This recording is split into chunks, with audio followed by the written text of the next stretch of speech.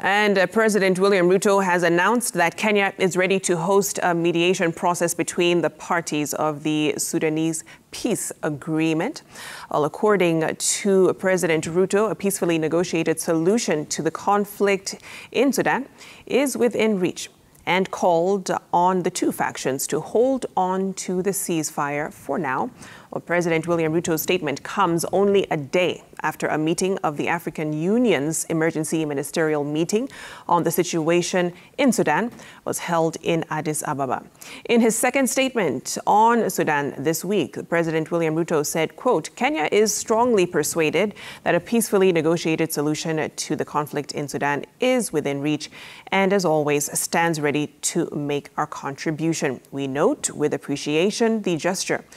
by the parties to the political framework agreement to cease hostilities in response to the call by the IGAD heads of state and government summit," end quote. Now, with over 300 people so far having been killed in Sudan since the fighting broke on Saturday, President Ruto said that Kenya regards the cessation of hostilities as a welcome signal of goodwill, commitment to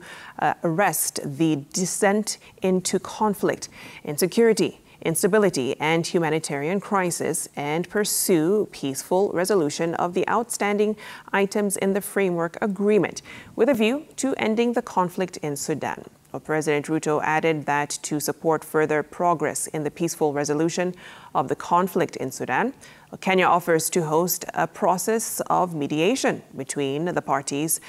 to the agreement, adding that the offer was made in the spirit of brotherhood, peace, and solidarity with Kenya as an acceptable neutral venue and also as an engaged stakeholder well seized with the challenges facing the region. The head of state said Kenya has had a commendable record in peace deals and hoped that the situation in Sudan will be resolved. Now,